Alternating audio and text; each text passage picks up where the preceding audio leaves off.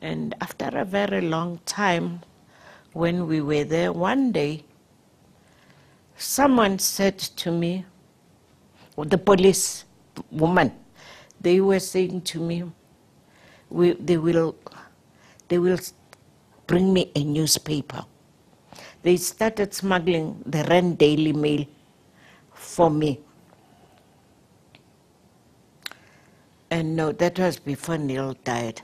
One time, one woman came in and said to me, and didn't say anything, was in a uniform and opened the door. And when he opened the door of the cell, this was a very dirty cell.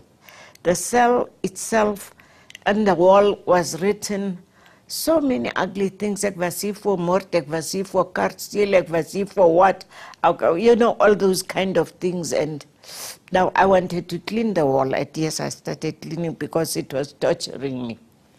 And then this woman came in and locked the door behind herself and took off the police uniform, and underneath the police uniform came a church uniform, Methodist church uniform. And he said, let us pray, kneel, let us pray. And, well, I did kneel, but I didn't pray. I wasn't sure what she's doing.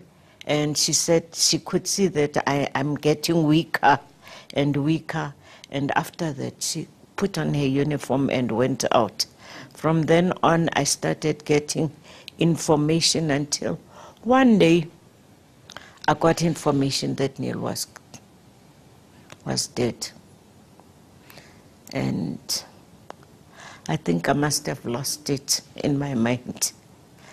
I didn't take it well at all. I can't recall the details very well.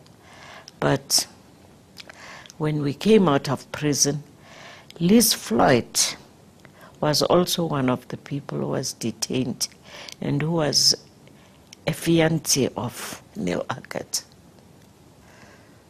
So I asked Liz to say, Liz, when we were now out, Liz, I want to go and visit Neil's grave.